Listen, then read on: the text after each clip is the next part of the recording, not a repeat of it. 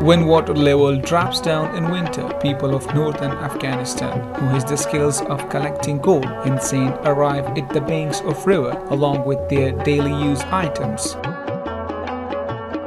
Gold finding is a very tiring job and requires great physical efforts.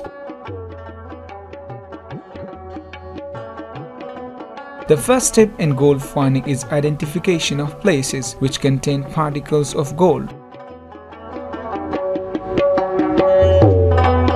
To find the area which contain gold particles, sample of sand is taken into shovel, then shovel is dipped into water to check that sample has any gold particles.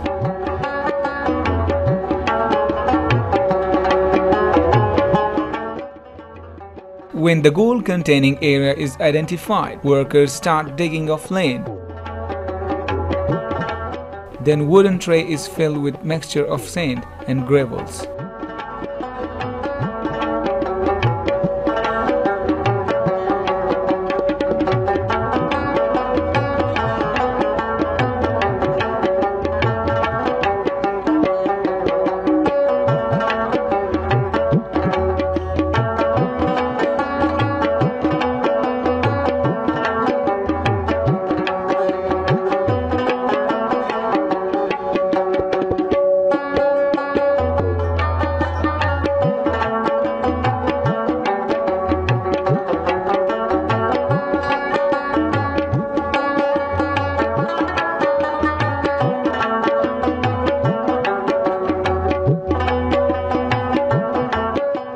Sand and gravels mixture is brought to inclined, flat carpet covered surface.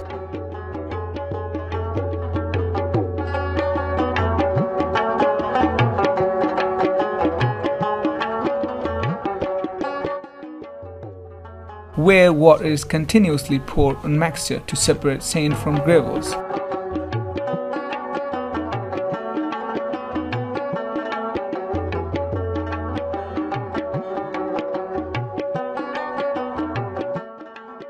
Because of high density, gold specks trapped on carpet and other minerals discharged off to river with water.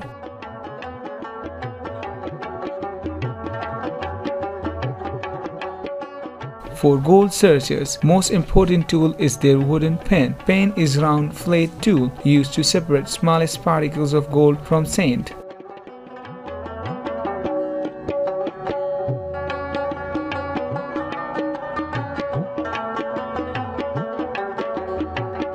Finally, pen is dipped into water and subsequently pieces of carpet are squeezed into pen.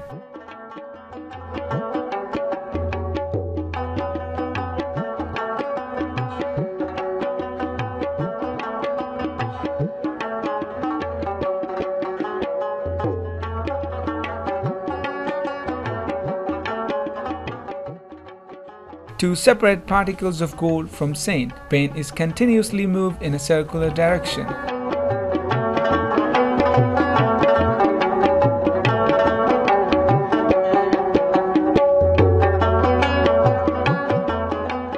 Penning process continues until gold separates from sand.